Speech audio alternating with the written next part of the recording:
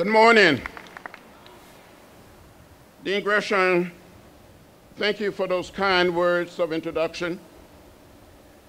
Members of the faculty and staff of the University of Mississippi Law School, and to the graduating class of 2014, parents, family, and friends, I must tell you, from the bottom of my heart, it is a great honor to be standing here with you today on this important occasion. If someone had told me many years ago, when I first came to Mississippi, 21 years old, had all of my hair, a few pounds lighter in 1961 on the Freedom Rise, that I would be standing here today, I would say, you're crazy, you're out of your mind, you don't know what you're talking about. I'm so pleased and so happy to be here. So thank you. Thank you. To each and every one of you receiving a degree, congratulations. This is your day, and you should enjoy it. Celebrate it. You deserve it. But when the parties are over and the candles are all blown out, the world will be waiting for you to take it to a better place. As graduate of Ole Miss Law, you can play a powerful role in building a better nation and a better world.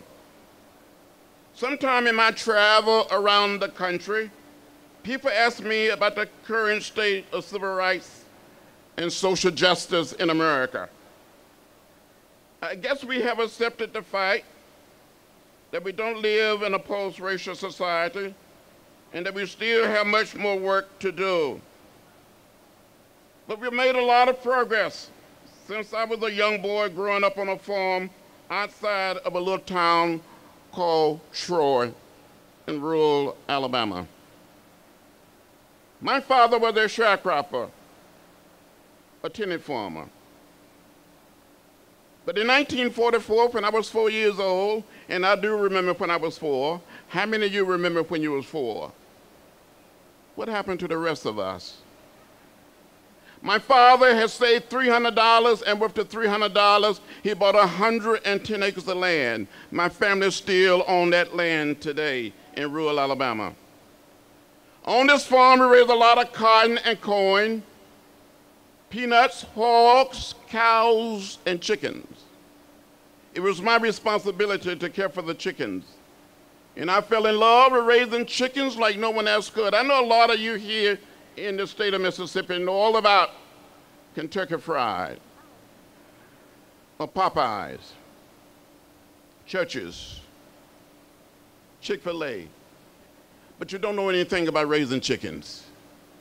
As a little boy, I would take the fresh eggs, mark them with a pencil, place them under the setting hen, and wait for 3 long weeks for the little chicks to hatch.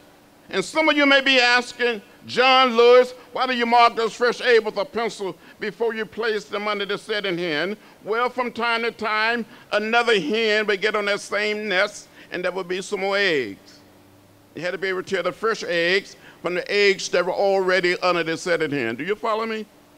It's okay, you don't follow me. When these little chicks would hatch, I would fool these setting hens. I would cheat on these setting hens. I would take these little chicks and give them to another hen. Or put them in a box with a lantern and raise them on their own. Get some more fresh eggs, mark them with a pencil, and place them under the setting hen, encourage the setting hen to stay in the nest for another 3 weeks. I kept on fooling and cheating on these setting hens. And when I look back on it, it was not the right thing to do. It was not the moral thing to do. It was not the most loving thing to do. It was not the most democratic thing to do, but I never could save $18.98 to order the most inexpensive hatcher or incubator from the Susan Roebuck store, so I just kept on cheating on these setting hen. Are most of you old enough to remember the Susan Roebuck catalog? That big book, that thick book, that heavy book? Some people call it the ordering book. Some people call it the wish book. I wish I had this. I wish I had that. So I just kept on wishing. As a little boy, about 10 and 11 years old, I wanted to be a minister.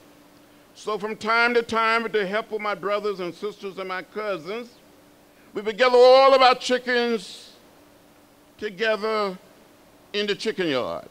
And my brothers and sisters and cousins would line the outside of the chicken yard, but they helped make up the audience, the congregation, and I would start speaking or preaching.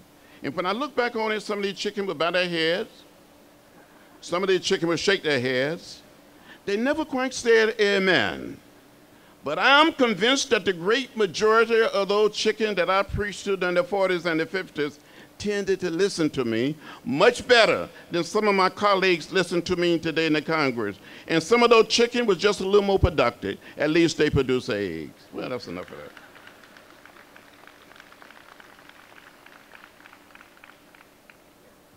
Today, on this day, I just want to tell you a story or two. When I would visit the little town of Troy, when I would visit Montgomery, when I would visit Birmingham, I saw signs that said white men, colored men, white women, colored women, white waiting, colored waiting. And I would ask my mother, ask my father, my grandparents, my great-grandparents, why? And they would say, that's the way it is. Don't get in the way, don't get in trouble. But one day in 1955, 15 years old in the 10th grade, I heard about Rosa Parks. I heard the words of Martin Luther King Jr. on our radio. The words of Dr. King, the action of Rosa Parks inspired me to find a way to get in the way. With some of my brothers and sisters and cousins, we went down to the little town of Troy in 1956, to the public library, trying to check out some books, trying to get library cards, and we were told by the librarian that the library was for whites only and not for colors. I never went back to the Pike County Public Library until July 5th, 1998, for a book signing of my book, Walking with the Wind. And hundreds of blacks and white citizens showed up, signed a lot of book, had a wonderful reception. At the ending of the book signing, at the ending of the reception, they gave me a library card. That may not sound that important, but when people tell me nothing has changed in Mississippi, changed in the American South, I say, come and walk in my shoes. This state is a different state. Our region is a different region.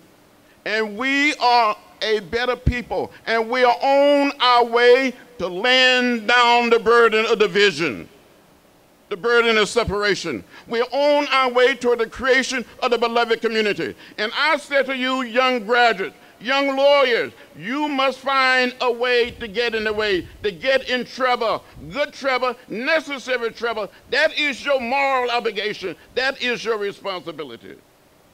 You don't have a right to be silent. You must speak up. You must speak out and bring justice and fairness to our region, to our country, and to the world community. That is your calling. Yes, there's someone that told me that one day a young barefooted boy growing up poor in rural Alabama one day have an opportunity to serve in the United States House of Representatives, representing the good people of Georgia for almost 28 years. It can happen. As lawyers, you must make a way out of no way. Yes, you must get in the way. You can do it. You have been trained.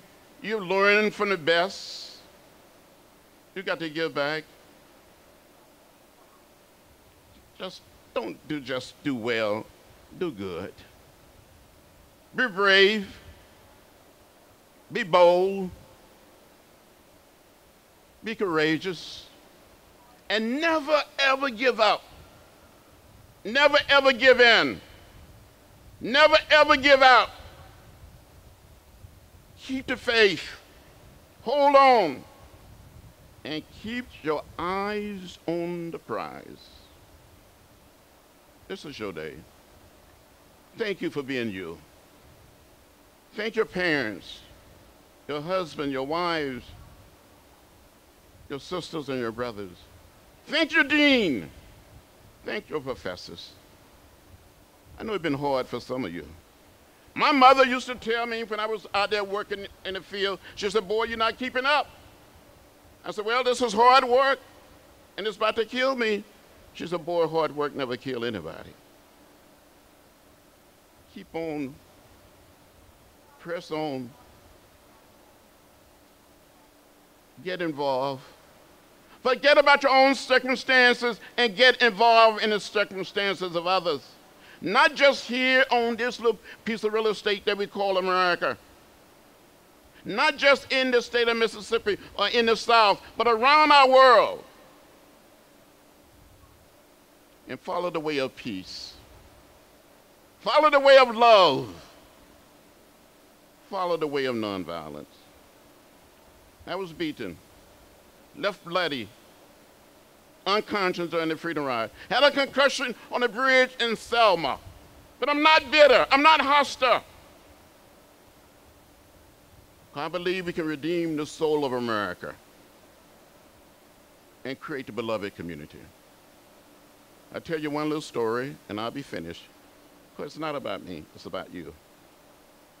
When I was growing up outside of Troy, Alabama, 50 miles from Montgomery, I had an aunt by the name of Seneva. And my Aunt Seneva lived in what we call a shotgun house. I know here in Oxford, here at Ole Miss, here in the state of Mississippi, here in the American South, you never seen a shotgun house. You don't even know what I'm talking about. My Aunt Seneva didn't have a green manicured lawn. It's a beautiful lawn. It's beautiful here. She had a dirt yard. In this old shotgun house, sometime at night, you can look up through the roof, through the tin roof, and count the stars. When it would rain, she would get a pail, a bucket, or a tub, and catch the rainwater. From time to time, she would walk out into the woods and cut branches from a dogwood tree and put these branches together, tie these branches together, and make a broom, and she called that broom the brush broom. And she would sweep this dirt yard very clean, sometimes 2 and 3 times a week, but especially on a Friday or Saturday, because she wanted the dirt yard to look good during the weekend. But those of you who may not know what a shotgun house is, in the nonviolent sense, it's an old house, one way in, one way out, where you can bounce a basketball through the front door, and it will go straight out the back door. But one Saturday afternoon, a group of my brothers and sisters and a few of my fresh cousins, about 12 or 15 of us young children, were out playing in my Aunt Seneva dirt yard. And an unbelievable storm came up. The wind started blowing, the thunder started rolling, the lightning started flashing. My Aunt Seneva became terrified. She started crying. She thought the house was going to blow away. She got all of us little children together and told us to hold hands. And we did as we were told, and we all cried. And when one corner of this old house appeared to be lifting from its foundation, my aunt had us to walk to that corner to try to hold the house down with our little bodies. When the other corner appeared to be lifting, she had us to walk to that corner. We were little children walking with the wind, but we never left the house. Call it the house of Ole Miss. Call it the house of Mississippi. Call it the house of Georgia.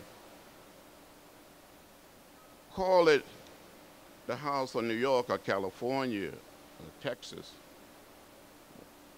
We all live in the same house. Not just the American house, but the world house. So it doesn't matter whether we are black or white, Latino, Asian American, or Native American. We are one people, we are one family. We all live in the same house. And we must learn to live together as brothers and sisters, as Dr. King said, or we will perish as fools. Go out there.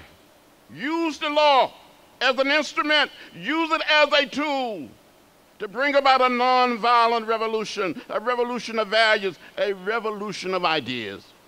You can do it on your time, on your watch. You must do it. Thank you very much.